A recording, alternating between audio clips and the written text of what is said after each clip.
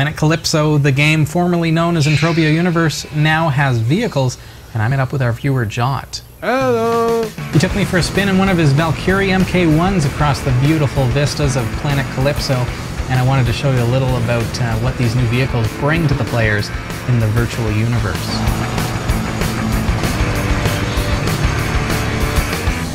So if you've ever wanted to be able to escape that scary dinosaur-looking thing, the Focervix, now's your chance to outrun even the deadliest of creatures.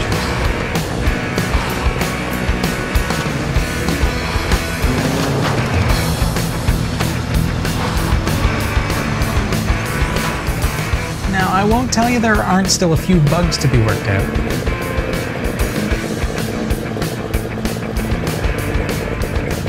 And you may even find that your vehicle is not functional over some terrain.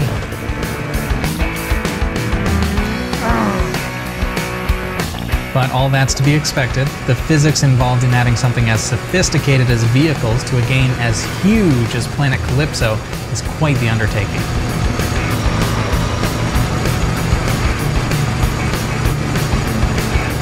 Just like here on Earth, make sure you watch where you're going.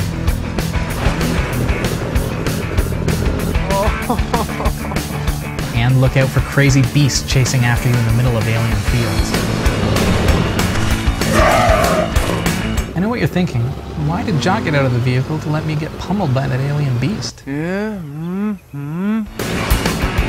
While your visit to Planet Calypso will take place long into the future, cars will still require refined oil, which can be found when mining or visiting the oil rig. However, the fuel economy there is much better, using only 19 pec per 10 kilometers traveled.